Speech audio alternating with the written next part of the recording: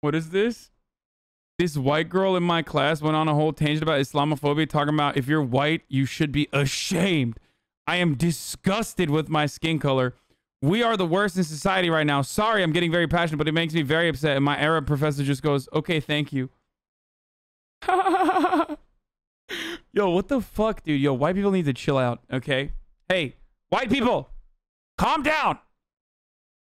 Just be normal, dude. What the fuck is wrong with you, white people? Be fucking normal. Ah!